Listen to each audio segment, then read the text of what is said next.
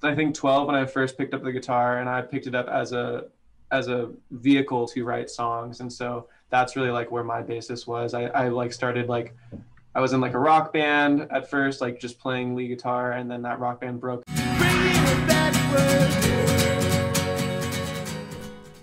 All right, everybody. We got slenderbodies here with us today. What's going on, guys?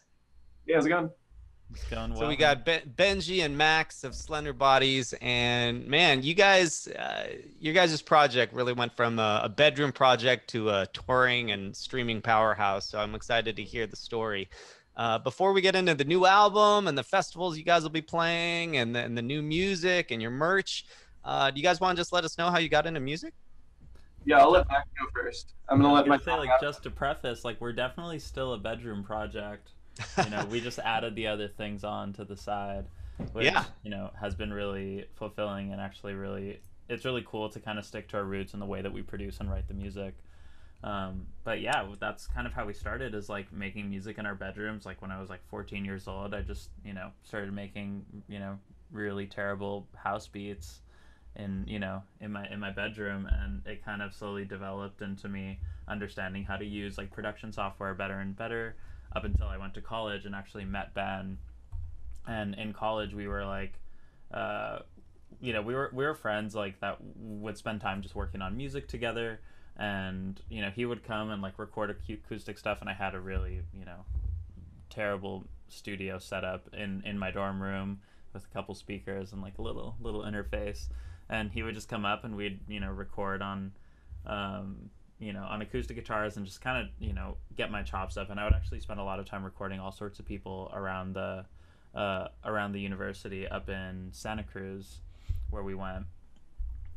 And it was just a great place for me to really get my chops up as a producer, as being able to like work on a lot of different genres and all sorts of different voices and try to get an understanding of how to just mold sound and get things sounding better and better. I ended up leaving college 2 years into it to actually pursue music more seriously, and then Benji stayed, but we kept in touch kind of over the internet, and that was kind of the birth of us working on music remotely.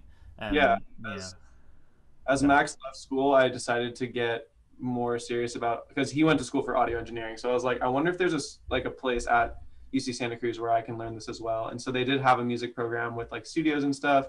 So I applied and got in, and essentially Max became my teacher for like and like has been for like the past like 5 years or so. I mean, like most of what I know about audio engineering and production, I learned from Max or by working with Max. So we have this nice kind of like teach each other things relationship that blossomed really out of us working remotely in those first couple of years of college.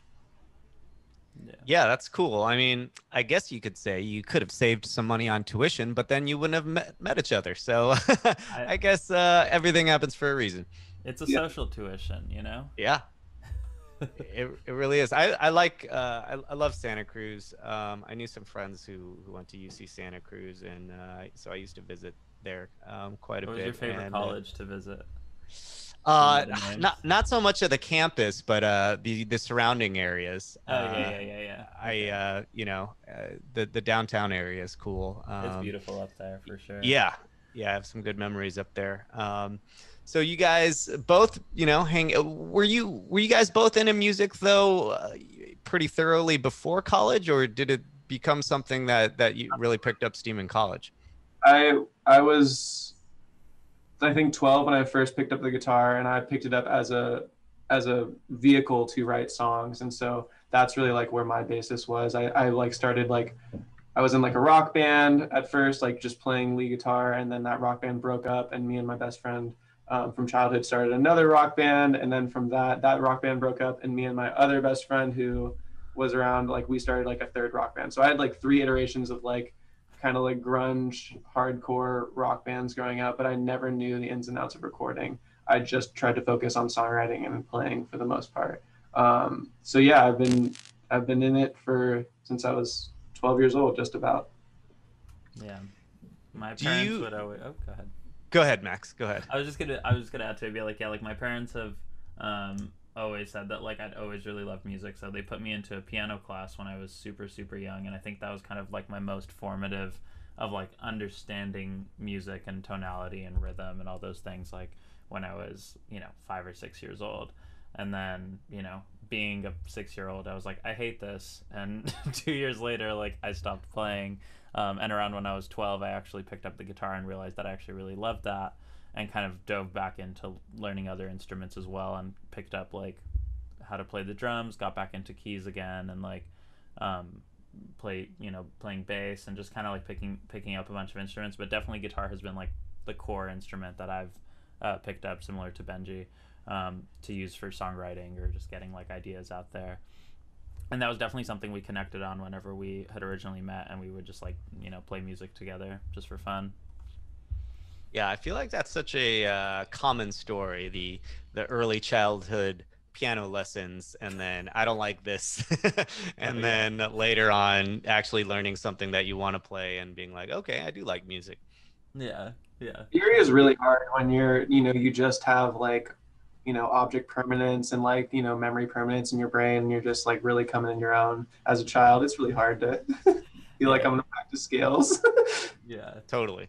Were you in rock bands too, Max? Or I mean, picking up the guitar, were you in yeah. a couple bands first?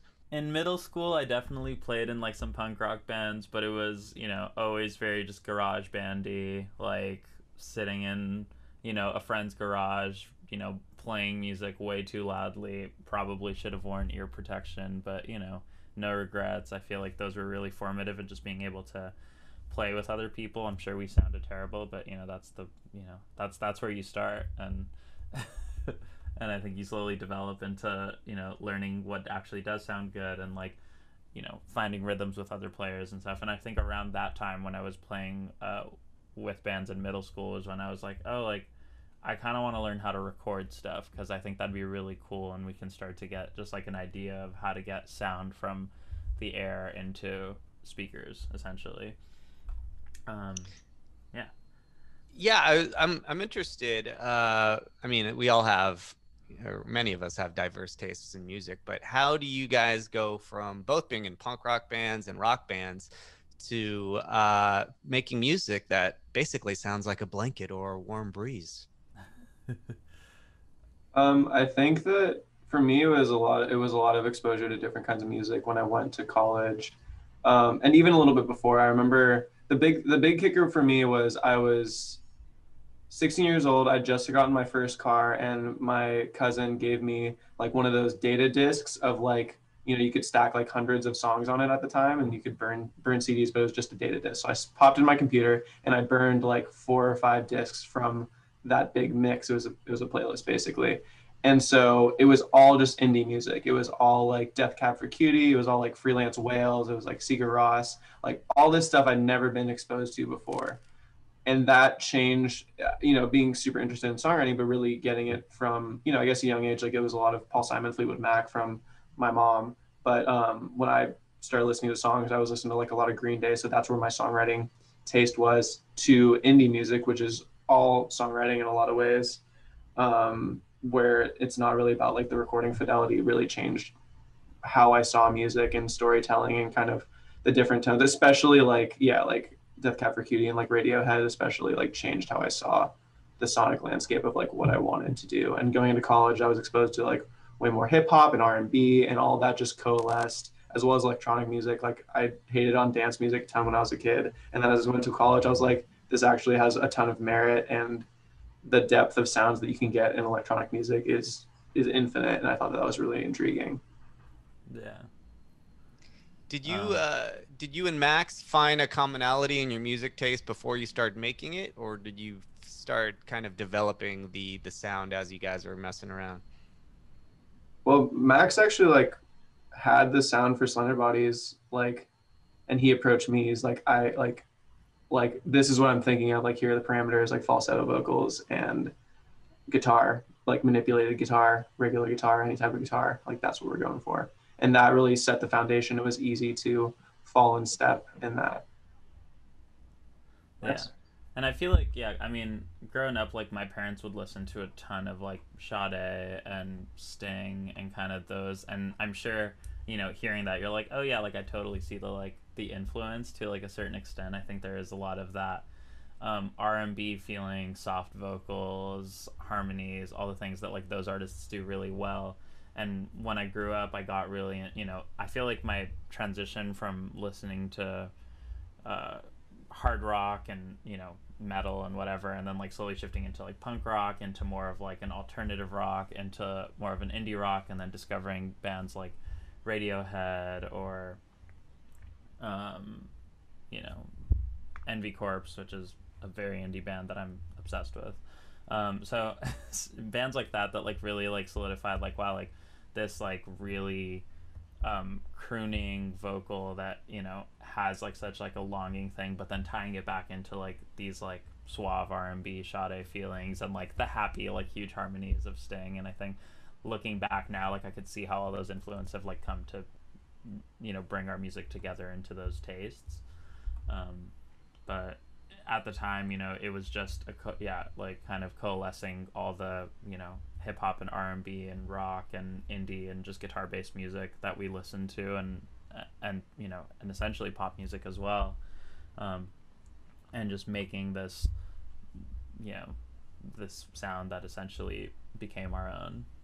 And I think that there was through sharing music with each other, I think that's been a huge point of contact for this sound, because not only like before the project were we sharing things that we were making, but we were sharing like other artists we were interested in. And I think one of the most formative periods for this project was after Soda Voce and Fabulous had come out. I had moved down to LA, and Max and I were going to songwriting and production sessions every day for like a year and some change. And so we'd have like 45 minutes to 2 hours driving into Culver City because of the traffic. We lived in Santa Clarita, so we were like just putting on different albums front to back, and so playing stuff for each other. I remember like getting like the Beach Boys Pet Sounds CD and like putting that in. We just listened to that like front to back like a few times. And yeah, I think Max had some Sade records as well. So we were just like letting all of these things sponge into ourselves and each other's brains to kind of see where we wanted to go next on an intuitive level, like not trying to like push it there on a verbal level, but just kind of soaking it all in and seeing what came out later. And it was fun how limiting it was, especially at the time, because I had an old BMW that had a single CD player, and you had no aux and no, nothing. So pretty much your only choice was to listen to albums front to back. So we'd always buy CDs and listen to records front to back. And I think that was one of the reasons that we got so attached to writing like albums rather than being more of a singles band. Like we just love the idea of a collection of music that you can sit down and like completely dive into, rather than it being like a 3-minute single that you're just like, that's great, but then there's nothing to like really settle into afterwards.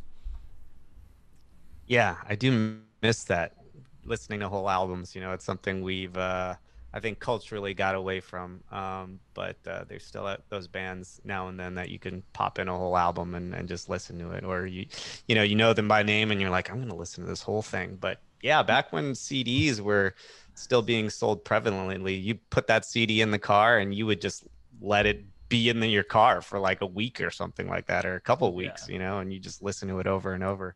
Mm-hmm. But yeah, I definitely see the influences. I love me some Sade and Sting, so that's cool. And it's funny how commuting, as much as it sucks sometimes, sometimes you miss it, because it does give you that kind of passive, active listening time. It's like your brain has to be awake enough to be driving, so you're alert, but at the same time it's passive enough that you can listen to these things and actually talk about them. Absolutely. Yeah, that is definitely something I miss about the commute, but I definitely do not miss the LA traffic. Yeah, the commute itself was not a vibe. Right. So when you guys were working on that first album, did you guys know you were onto something? Because when you put it out, it was greatly received. So as you were putting the finishing touches on it, were you like, I think we got something here? I mean, we thought it was cool, but it was a passion project. Like we never intended to play live, like period, like full stop. Like we did this project as a creative haven for the both of us, to just have a project where we got to make music together. And so all of those songs for Soda Veche, you know, all of them were written within that like month and a half, where we started like Max sent me Sublime and Gray, and then we just went to work like every week. It'd be like a song, two songs, and we put it together. He came to Santa Cruz, we finished up mixing and mastering, and then we just released it on the internet, and we're like, cool, now we can share this with our friends and family. Like, we've been talking about it to some of them, like now they can hear it. Like, that's neat. And like I remember I was like on Submit Hub and I submitted it to like a couple blogs or something. I was like, might as well like see what happens. But it wasn't like, dang, like we got the heat, like we're gonna, you know, really just like blast off with this. We were like, that was super fun. Like, let's do our due diligence and like put it out on Spotify and like submit it to some blogs and like then, you know, probably walk away and then like do something else later. We had no idea this was Yeah. gonna happen. I'm pretty sure like we were just we put it out, and I wouldn't say we forgot about it because we were really excited about the music, but we definitely were not actively like looking at numbers or anything. And I'm pretty sure like a few months later, one of our friends like messaged us or something and Yeah. was like, yeah, like one of your songs is like really going off on Spotify. And we were like, oh. And like kind of like that was kind of when we first started like diving into it, like, oh wow, like people are actually really listening to this stuff. And you know, we were already writing new material at the time. We had kind of dove into like ideas for Fabulous, and we were like, like I want to write a second project for this. Again, the whole like the album mentality, the story mentality. We were constantly like, what's the next album? Like, what's the next concept? So we had like some demos and stuff ready. But once that started happening, and we saw the first record really starting to take shape and like have this amazing organic growth, we were like, okay, like we need to really prep to put something else out. And Yeah, that's really cool that it happened like that. Do you, I mean, only submitting you know, to some blogs and then just kind of not watching the numbers. Did you guys attribute the early kind of traction from, was there a certain playlist or a certain blog that you think really brought you to the next level, that got you to that wider audience that really started the snowball going? We got put on Fresh Finds on Spotify, and I think that did start the snowball. But at the same time, like looking, like once that happened, like once our friend was like, "Hey, your song is like really doing the thing on Spotify." Like I remember looking back on SoundCloud and like people had reposted it. So like I don't know what the catalyst was or who the catalyst was. Um, it really did just kind of seem like a shot in the dark, and like that's why I feel like I always like kind of point back to just like immense gratitude and luck and like, you yeah, know, I think we're like immensely lucky, to be honest. Yeah, totally. that's awesome. So Yeah. so you guys put out this album. It does great, unexpectedly, seemingly. Um, and you know, now you guys have racked up millions of streams. Even with that album, I think you did. And that was with no label or radio support. And when did you start seeing the transition from, wow, we're getting a lot of streams, to, oh, we're gonna go on tour or play some shows with Muramasa and Passion Pit, or, you know, tell us a little bit about that transition from, wow, we got some traction, to doing these great tours and festivals. So I feel like it was a very, very kind of nosedive right into it, which was really interesting because um, we we had started getting some interest just from like management and labels and stuff, kind of as we were working on the second project. But we didn't end up signing anything for another two projects, which was really cool. So Fabulous ended up coming out. Um, well, we did do a like kind of like a very like light deal with Majestic Casual, which we were huge fans of out in Germany, and we loved all the music. And that was actually probably a very big influence in our tastes and like how, you know, how our sound had evolved. Like, and I was just like, this is amazing. They're interested. They had reached out to us, and I was just like, I've been listening to them since I was like 16 years old. Like, this would be so cool to just put out an album with them. So they helped us promote Fabulous, and whatever it did something because Anemone just kind of took off, and it was kind of like had a life of its own. And that was not even really the song we were trying to push. It was kind of like interesting because when we had first put out the record, we were like, we should really push Little Islands as like the lead single because we really loved that song and everybody really loved that song. And then Anemone ended up being the one that was like just like started. I remember like when that song came out, and I think in the first month it had like, you know, 2 or 3 million plays, and we were like, oh, okay, like, and then it was like, and it just like kept going up faster and faster, and we were like, oh, like, totally didn't see this coming, but like, um, and that one just really took a life of its own. And I think that's when we really started seeing serious interest from a lot of labels and yada yada, and like, and again, we didn't sign anything until after we released Fabulous Extended, which was essentially Fabulous was always meant to be a 10-track record, but we ended up splitting it into two 5-track EPs for I don't know what reason. I honestly think it's just because the second 5 tracks weren't ready at the time and they just didn't hold up to the first 5. So the way that it led us there was kind of interesting. But yeah, after we put out Fabulous Extended, we pretty much had an offer from Passion Pit to come on a tour with them in 9 days. We had never played a show before in our lives, Awesome. and the tour was starting in 9 days. So I remember us Wow. basically running around town trying to get all the gear we needed in time, because obviously like we couldn't order everything from the internet. It just like wouldn't have made it in time. Like, so we were just going to like obscure audio shops trying to find like in-ear monitors or like, you know, We whatever literally else. didn't know what we needed. We were like calling friends, being like, "We're about to do, you know, this 9-day Some tour. Like, what do we need?" yeah. So, That's amazing and hilarious. You know, it's like maybe calling up some musician friends who've been working for a long time and just being like, I've never been on tour before, but Passion Pit wants me to tour with them. So what do yeah. I need? Yeah, Yeah, we were playing some like 4 or 5 thousand cap rooms, I remember, like, which was just insane for that to be like our first ever. I think the only show we had done before that was a So Far Sounds, where we played in like a living room. well, we played we Oh, we played did that, Muramasa. You're right. We did Muramasa before we did the Passion Pit tour. and that Yeah, was, I mean, even that that was was huge. that was like a 500 cap room. Yeah, Yeah, but at the time, I was like, that was also insane I at the had time. I had a hood on the whole concert because I couldn't handle looking at the crowd. That was too shook. Yeah. And then a few months after that, yeah, we got the offer for the Passion Pit thing, and we were like, yeah, because I think that first show we really just run and gunned it, and we kind of just used the gear that they had and Yeah, it figured was it out literally, it was tracks. I don't think we had ears. I think we were just like listening. in the monitors. Yeah. Yeah, to monitors facing us, and yeah, it was just like, but and that was a whirlwind too. I think that had happened. And we're like, and they're like, in 2 weeks we have a spot for you or something like that. So yeah, nosedive is a really good way to put it. It just kind of all happened and then kept rolling. I mean, once we did that Passion Pit tour, we got an offer to go on tour with Paris, across Canada, which was really special. I feel like that was the first tour where we really put in our hours to like start understanding how to tour properly. I agree. Like Right. the Paris tour was a lot of shows. I think it was like 2 or 3 months. It was really long, and we ended up really getting our chops, I think, during that tour.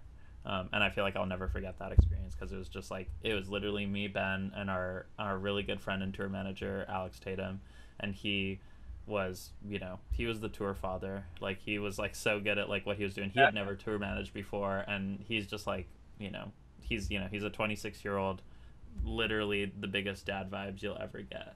It's great. Well, that's good to have some dad vibes with the tour dad. Yeah, he kept us safe. You know, we were all taking turns driving. We were in a Toyota Tacoma Yeah. for, you know, over 10,000 miles with all of our stuff in the back. I think we might have broke 12,000 miles by the time we got home. It was crazy. Yeah, it was just like, yeah, it's fun to reminisce on that tour because we really did go through a lot. Those Tacomas go. I was just talking to a friend of mine. We were like, those Toyota Tacomas last. I still see Toyota Tacomas from like the year 2000 driving around and they look fine, you know? Yeah, I still have that Tacoma. It still runs like a charm. So Still kicking. still kicking. And then did you say that you got approached by bigger labels after these tours, and eventually signed? Yeah, so prior to putting out Komorebi, well, and Soraya, this was like a fun, you know, backstory thing. Like, we were originally prepping to release Komorebi, and we were shopping it to labels, and it was pretty much ready at the time, and we were shopping labels, and then we ended up signing a deal with our label currently, which is Avant Garden, which is an indie label that became a subsidiary of Island Records under Universal. So it was kind of like this like subsidiary of subsidiary thing, but it was really cool. And actually, once we signed, we were like, oh, we should do an EP first before we put out Komarebi, and that's kind of where Soraya was born. We were already writing some songs for it and whatnot, and we had actually pulled certain songs from our older catalog and totally reproduced them in the new style, because I was actually listening to that new, I guess it's not new anymore, but the new Arcade Monkeys record, Arctic Monkeys. I was like, that's two different bands. Yeah, I was like, oh, is this some band I haven't heard of? I was like, no, I just mixed two different bands. Yeah, Arctic Monkeys record. It was the Hotel. Oh my God, I'm blanking on the name of the record. Arctic Monkeys. It was It's called. the one. It's like two records ago. It was kind of like a Hotel and Casino. That's the one. yeah.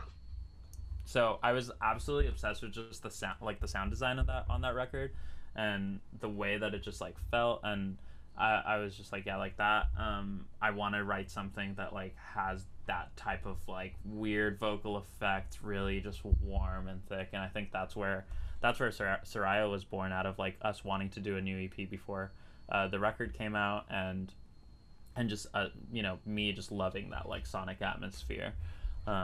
And we had pulled some songs like Take You Home, which was actually written for Fabulous, and we just didn't like the way that we had produced it at the time, so it ended up not making the cut, but we knew the songwriting was really good.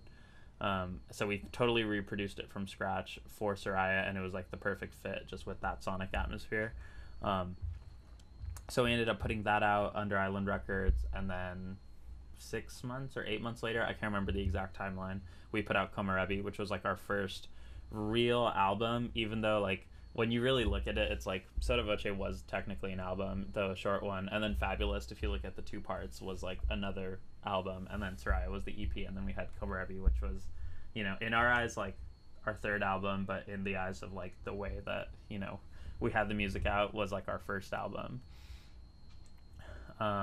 Which I love that record. I think that's one that was heavily inspired by just the forest and Santa Cruz, and actually us returning back up there to write, and that most of that record was written in Northern California.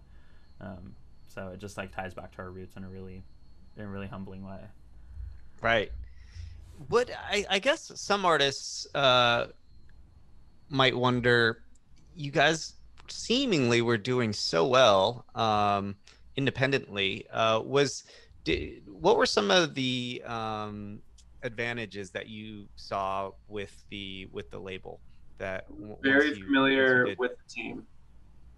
We were very familiar with the team. I mean, we'd known Avant-Garde, the people there for many years. Pretty much since we were writing Fabulous, we had known them. Okay. So, we weren't really working with them heavily, but yeah, we had known them. So that was a big factor. And yeah, I mean, it seemed like the move for me personally. I think a huge part of it was like, you know, like growing up, I always like was watching like Almost Famous and like other like, you know, movies about like being a professional musician. And again, Almost Famous is like a strange example because there's so much about like the darker side, or like the more great movie though. Yeah, it's a great movie. But you know, I wanted the record deal. I thought that was like a really cool thing. And I thought it was an accomplishment to a certain extent. Yeah, exactly. Sure. It was a big accomplishment, and so I think that was a huge motivating example. And also to go through it, to know, you know, what a major label system can do, and like really to just like explore that, because it's not an opportunity that everybody gets. It's something that, again, I feel very lucky and grateful for. And it, like, you know, I wanted to see it would happen, because, you know, we were doing well independently, but we at that point like really wanted to take it to the next level and like continue to boost our music and grow, and like be able to have really special music videos, like, you know, the one for Belong and Arrival that are on that record. And major labels, they help with that, you know, like having a budget like really helps. Like we weren't, you know, raking it in at that point. We needed a team in a lot of ways. Right. So the label did help getting kind of being able to front some of that money for some of the visual visions you guys had. I mean, they were the ones, and, you know, we are very specific, I would say, about how we try to roll out our visuals and how we want our aesthetic to be portrayed. But they were the ones who introduced us to like avant-garde specifically. Like they knew Savannah Set, and at the time she was working for Pulse Films, so that's how we met her. And yeah, like there was a lot of there has been a lot of great stuff that's come out of this deal, I would say, in terms of like direction and yeah, support. Like some of the like definitely like we needed, you know, like help marketing and like we're not social media gurus. Like we need some like assistance there. Like when we go on tour, like what's the, you know, obviously we have agents with UTA and stuff like that, but like we were still getting like support, like moral support and just like a bunch of good stuff during that tour, especially with Komarebi. So yeah, just I think at the time it made a ton of sense. Yeah, yeah. It sounds like some of the stuff that initially happened might have happened out of chance, and maybe having a label would leave less up to chance and more up to a team. Yeah, I mean, I think that's kind of the idea. It's like as we grow up musically and, you know, temporally, physically, we want to be more calculated, I think, Sure. in how we go about this project because, you know, and it's kind of evident in our sound. Like Soda Voce is like it does have its own sound, but like to us it was very eclectic. It was almost chaotic in the way that it was written. It was very much like, you know, a vomit of like our collective art. And as we've gone along, it's been a little bit more technical going into each record, whether that's a defined concept or whether that's a defined like kind of sonic space, or whether that's saying we want to break all the rules and just like go for something. Yeah. Totally. So you guys tell us about the new album, Are We? And then I know you also are already working on new music. So maybe tell us a little bit about Are We and where you're headed from there. Sure. Yeah. Are We is what in our minds, you know, it was a pretty much like a in a way like we were trying to straight shoot for a pop record, but one that still felt true to us. And so, um, you know, we wrote some songs like early last year, right as we were heading into kind of the height of the pandemic, and realized that, you know, it was time to break some rules. It was time to bust out some synthesizers, time to put some live drums on this stuff.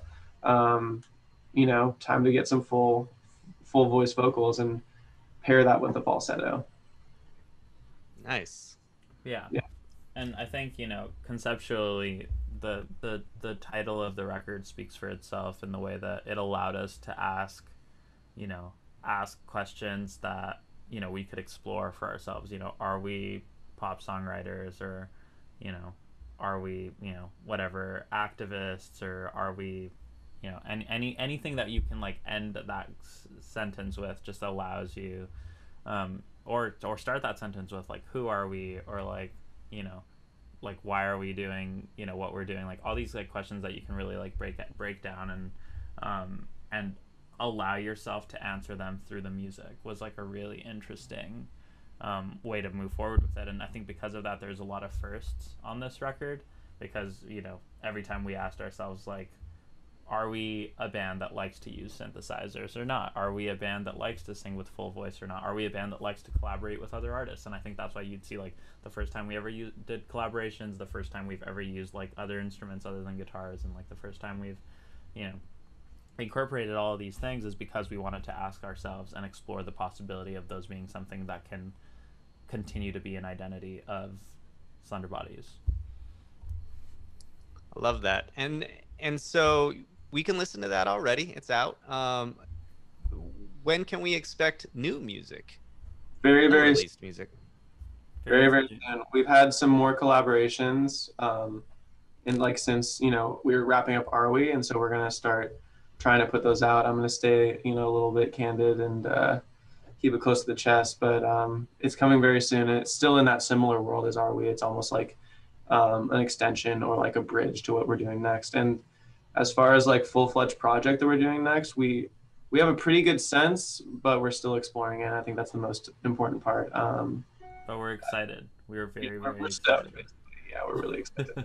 Yeah, I mean it's amazing putting out a whole album, already working on new music, and you guys got a tour coming up in August with Lewis the Child. That's exciting. Is that the first live shows back since the pandemic, or have you guys been doing some stuff in between? We That'll be our first show with people. Yeah. Wow, very Yeah, we So cool. had our live stream, kind of release party where we played a show, and that was kind of our first time just playing music live since the pandemic started, and that was really cool because we're bringing on a new drummer, who's been absolutely fantastic, and we've been really excited to work with him, and yeah, so the first time we're going to be doing some real shows with people, with a crowd and everything, will be the Lose the Child shows in August. so So yeah, we're looking forward to it. yeah, we'll be on those 4 dates of the Euphoria tour. I believe around. Let me look on my calendar. I think There it's you like go. August 18. Yeah, it is. Yeah. Yeah, 18, 19, 20, 21. And then we'll be back on the road to do Life is Beautiful in September, as well as we're playing Red Rocks with Big Gigantic in September as well. Awesome. Which I'm super. And tell us a little bit about your merch, because you guys have some new exclusive merch.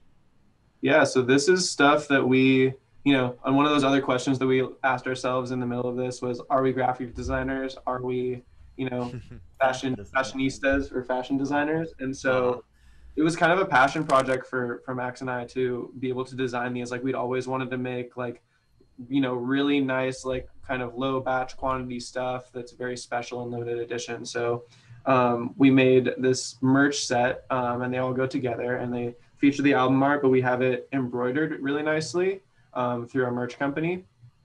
We handpicked all of the blanks from this website called AS Color, and it's all eco-friendly stuff. And then, yeah, like, so all the positioning and all of the design and lettering and all that stuff was stuff we designed ourselves, and we're only selling a finite quantity of them, like less than 150, I think. So we're running a pre-order right now, and literally they won't be made again. So it's kind of an exciting thing to be like putting out collectors items, I guess, or like merch that we're like really excited about and that we want to wear. Yeah. But like low batch and like high quality, I guess.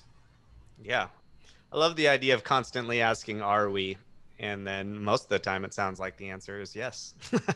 And if it's no, then you throw it away and you move on. But it sounds like most of what you guys are putting out is concluding that yes, you do like synthesizers. You do like singing with full voice sometimes. You do Yeah, like acting You like won't know until you try it, right? And I think that's like the main idea behind like yeah. actually exploring everything is, you would never know unless, you did it.